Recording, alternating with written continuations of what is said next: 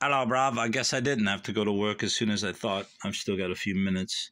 I will continue from this point where Jeffers or Sterling talked about two poems from Californians, which I have a copy that I got from some guy in Ann Arbor for like $25, even though it's worth like 100.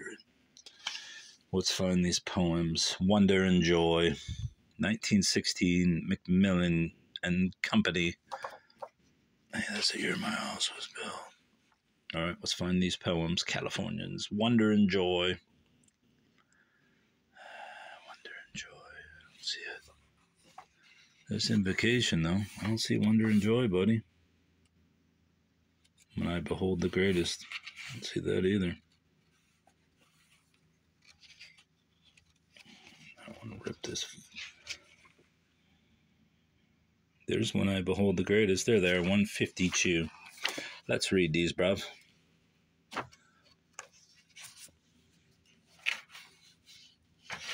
This book is not very good, regardless of what Sterling said. Wonder and Joy by Robinson Jeffers from Californians. Wonder and joy, the things that one grows tired of. Oh, to be sure they are only foolish, artificial things. Can a bird ever tire of having wings? That is not good.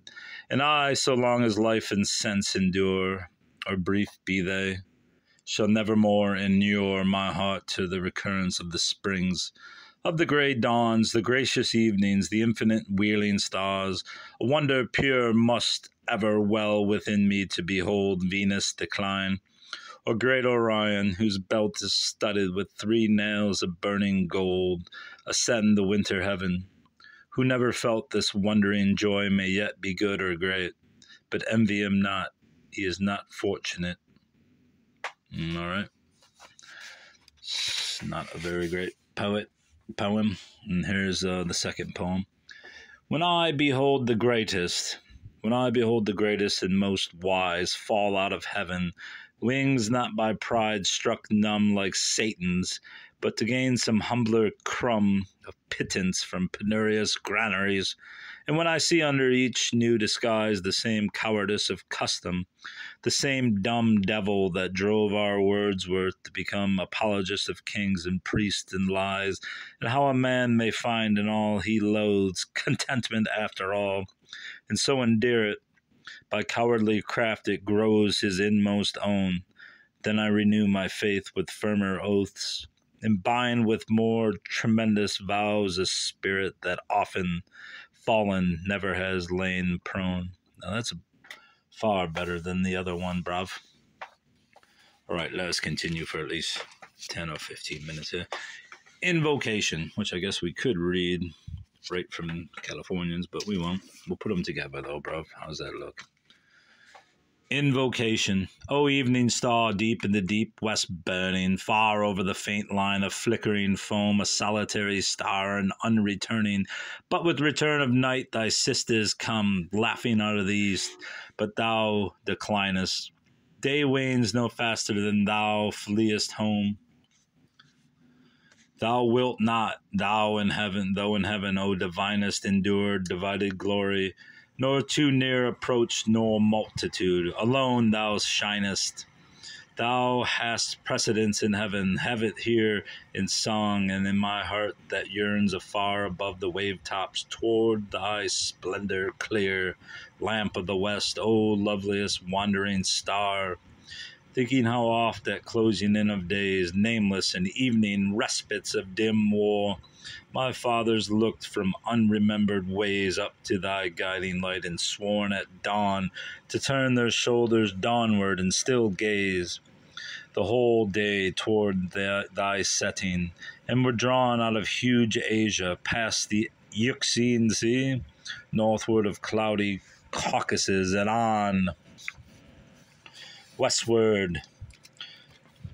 Free wanderers, they would look for thee at fire lighting each night. But when thy face was hidden, there they halted, eagerly awaiting thy new birth, and in that place built huts and plowed the field. Delight renewed, they rose and tracked westward the wilderness. Now I, the latest in this solitude, invoke thee from the verge extreme and shoal of sand that ends the west. O long pursued, where wilt thou lead us now? What greater goal gleams for our longing down the abysm of time? What weariness of body and worn soul? What farther west? What wanderings more sublime?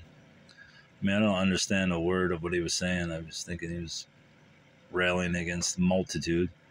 But the thou and thither and that kind of takes away from it. Shelley surely would have been proud to sign that poem, written before the days when thee and thou were crimes, as they ought be, bruv. And we made the bad bargain of exchanging emotion for sophistication. It has been alleged that Jeffers, like Poe, adds an abnormal force to his aesthetic impact by choosing themes so dreadful as to be in themselves unforgettable. It is, in fact, a more difficult thing to triumph poetically with the normal. Nevertheless, an enduring memory of work of art, however dreadful, is certainly of more aesthetic importance than a fleeting impression of some mildly pleasing performance. Moreover,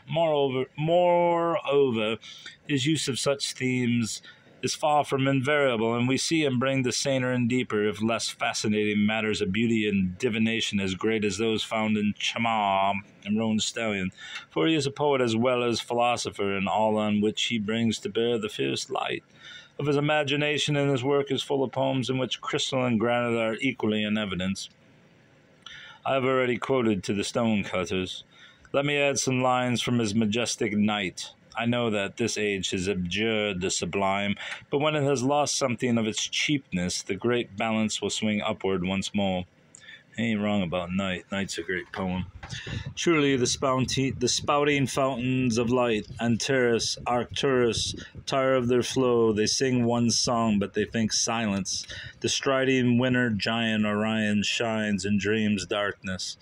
And life, the flicker of men and moths, and the wolf on the hill, though furious for continuance, passionately feeding, passionately remaking itself upon its mates, remembers deep inward the calm mother, the quietness of the womb and the egg, the primal and the latter silences. Dear night, it is memory, prophecy that remembers the charm of the dark.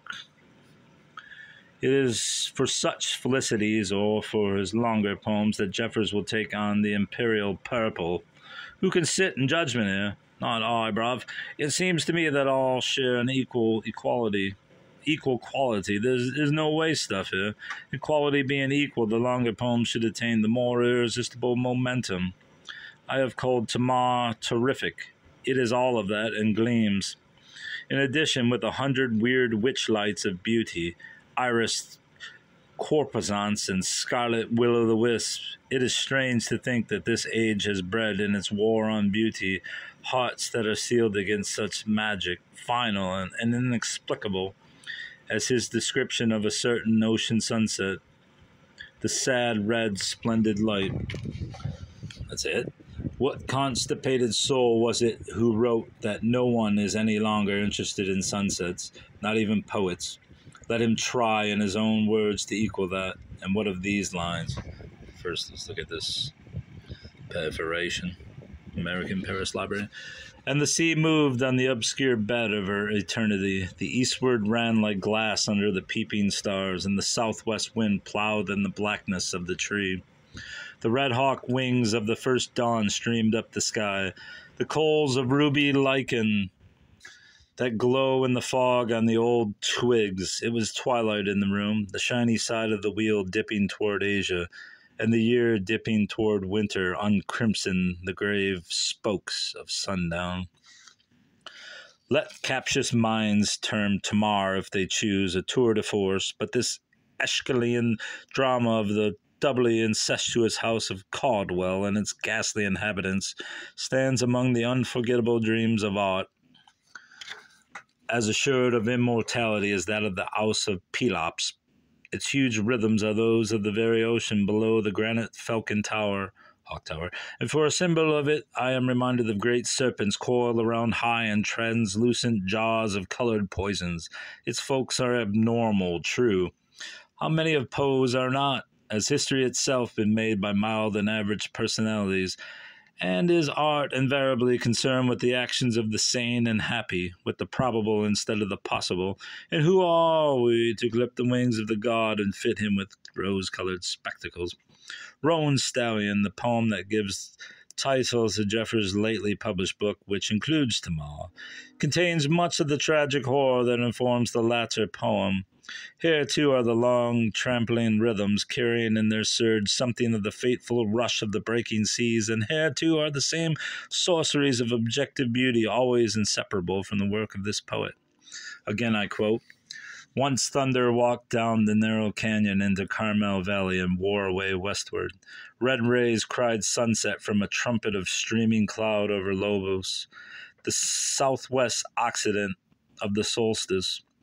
After the leopard-footed evening had glided oceanward, the night whitened up the bare hill, adrift." I guess these are different fragments, and I'm reading them together as if they're one verse or stanza. "The night whitened up the bare hill, a drift of coyotes by the river cried bitterly against moonrise. Enormous films of moonlight trailed down from the height. Of what can this incredible plot be a symbol, if indeed one is desirable? I have not put that question to Jeffers' taciturnity, and I am not sure I care to, but I wish that the tale might have had a more dramatic ending, with the mad woman riding her colossal lover over some canyon wall, even as Lee Caldwell spurred his horse over the granite cliffs of the Malpaso." I believe that was, what poem was that? Tamar? Not Tamar. Cawdor? Was that Cawdor? Lee Caldwell? "As in Tamar, the slate should be wiped clean, the dawn break on such a battlefield to reveal but the dead. Even Frankenstein's monster was not permitted to attain its pitiful hopes. The obstetrician of horror must not permit such births to survive. The Greek poet never did." As I said, this goes on forever. I will read one more page. I know you're dying to hear me read it. "The Coast Range Christ is another drama, filled with tragedy essential to literary greatness, of the sea hills of Monterey County. Its plot runs far nearer to the margins of normality, but it loses little intensity or interest by reason of that. Here, too, the long lines, like an incoming surf, carry the reader irresistibly to the conclusion, but they are rhymed, a practice that Jeffers has abandoned, nor can I see that the rhyming adds to the aesthetic value of the poem. It marks, I dare say, the transition in the style from conventional forms to the wind-like freedom of Tamar and the later poems. I should not give the plot, good as it is, but wish to quote, as before, "In the old Franciscan churchyard feels the wild gourd, finger its graves. Golden-haired, the gorgeous day came out of the valley to kill dreams. Seagulls weave a windy storm dance over the shore at the Carmel mouth. Marvelous sorcery of the night, the splintered moon gleams, the sun wind gushing, eating the reckless heart of joy with lips like fire through the loosened hair. Breakers flung back handfuls above the bar across the seafaring moon. Strength of the human soul to suffer or sin to its dreams uttermost, and forget it all in an hour and fling at the stars like a young hawk loose." Mind you, Jeffers treated his poetry writing like a 9-to-5 job, and he went up in the mornings and wrote in the attic as Una took care of the house. And then in the afternoons, I believe he built whatever needed to be built on the property from the remaining structures of the home front or the tower. I've elsewhere written that Jeffers clasped hands with the great Greeks across time, and it has been said, truly perhaps, that Jeffers reaches the peak of his performance in his restatement of the tremendous Electran theme, his Tower Beyond Tragedy, and despite the power, splendor, and intensity of the Elizabethans, one must go back to Aeschylus. I know I'm bastardizing that, to find the match of this drama. It blazes with convincingness, drives on its end like a hurricane, cries out its pathos, terror, and beauty as though through brazen trumpets. There is no escape from its march and tidal onset. One watches the avengers of Agamemnon move to their task. To the cold music of swords and armor, Medusa glares from the palace shadows, her serpents prefigured by the crawling blood from the breast of Clytemnestra and her paramour. Here horror is redeemed by beauty, and the dead dreadful by the sublime. Listen to the flaming eloquence of Cassandra. For me there is no mountain firm enough, the storms of light beating on the headlands, the storms of music undermine the mountains, they stumble and fall inward. Such music the stars make in their courses, the vast vibration plucks the iron heart of the earth like a harp string, iron and stone core, O stubborn axle of the earth, you also dissolving in a little time like salt in water. There is no line in this drama that is not alive and alert with an immense conscious power that does not shake with the foreboding passion of doom, while permeating all is a sheer and vital beauty. The poem is one of the glories of English literature. What lacks are eyes keen enough to see, souls strong enough to bear the huge weight of this drama and its mates. And I will stop there, bruv.